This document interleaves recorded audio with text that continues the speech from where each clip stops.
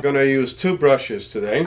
We're going to use an inexpensive 2-inch brush that could be bought at almost any store, including Walmart or Home Depot. The other brush that we're going to use is a fan brush. I think the technique I'm going to show you now, it's the best way to create a green tropical mountain. The first thing I did was create the triangle that we did, so you know what you have there, and then we're using the 2-inch brush. You go ahead and tap. What you're doing when you're tapping straight down, you're tapping with the brush straight, they keep it straight like that, and you create a texture on that mountain. The next thing you do is you're going to pick a different green, a lighter green, and apply it. But you first have to clean that brush and make sure it's totally dry. I'm drying my brush at this moment. I washed it. I'm drying it really well. And I'm going to apply a lighter green. Here's the green that I have on the brush. You can see it's slightly lighter than what's there. And I use the same technique. With this nice brush, I'm going ahead and tap. Tapping, and just tap so that you don't end up with any blotches. Oh, I should say patches.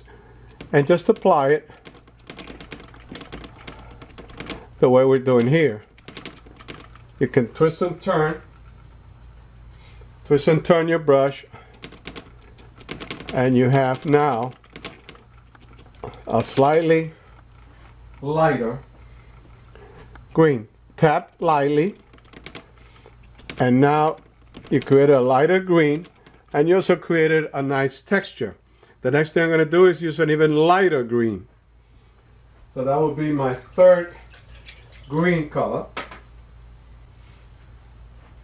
Pick a nice light green. Created that green, and now I'm going to apply it throughout. Watch carefully again, creating texture. Different places, you don't have to have it all over the same, but making sure that you have no dark patches. Okay, maybe turn here a little bit.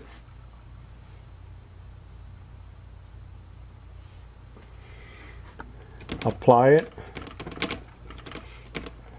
Apply it here. Maybe apply some here. Turn the brush around. Apply it in a different way.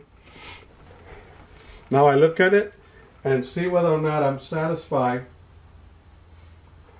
Whether it stands out enough. If I don't think that it does, then I go back and apply a little more. Creating some shapes. Different shapes as I go along. Turn it around. There we go. Let me see. Maybe I want to apply a little more. Lightly. Tap lightly. And maybe over here.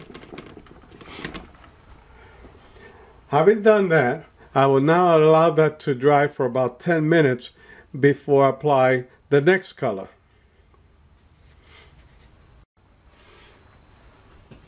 I applied some of the yellow about 15 to 20 minutes after the paint dried some.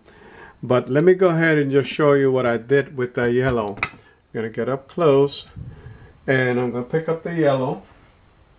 Let me pour a little bit of yellow here. Pick up the yellow. And with that yellow, I'm going to go ahead and just let you know what I did. But here is the sun. The sun is hitting in this area. So I applied some yellow here. I'm going to go ahead and apply a little more to thicken it up a little bit. There we go. And of course, we had the sunlight hit this tree. So I applied some yellow without getting rid of the green that's underneath. Apply it a little bit there, just tapping it. You don't want to tap to that, so you have the trees there. I went ahead and applied some yellow in some areas. Oh, too much white there. Here we go. Apply some of that yellow here. Thicken it out, that's okay. Make it look like the sun is really hitting hard there. The sun is managing to hit this area. So I'll put some of that yellow. Since it's still dry, it allows me to accentuate some of the areas with the yellow. There we go. Here maybe I'll just slide a little bit. Let me just tap it. That is to create an effect there of the mountain. But you see how the mountain begins to stand out. Maybe, let's see, maybe over here the sun manages to hit a little bit that area. Do I want to apply a little more yellow? I could.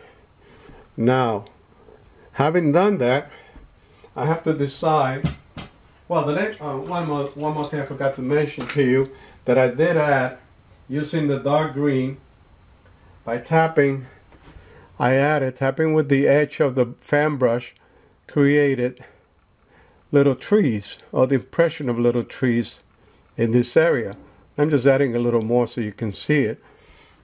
And there we have the beginning of that mountain. Now I also took some brown and I create a marble look, and I added it around here.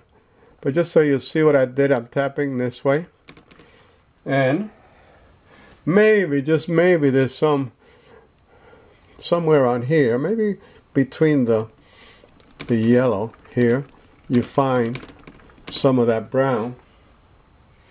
Maybe there's a little bit of brown over here, just to kind of give the impression of some dirt in some of that mountain.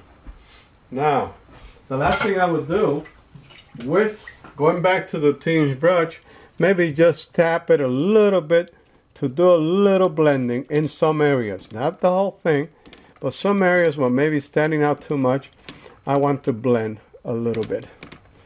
Blend there. And there we go. Maybe around here, blend it a little bit. And you have now created a tropical green mountain.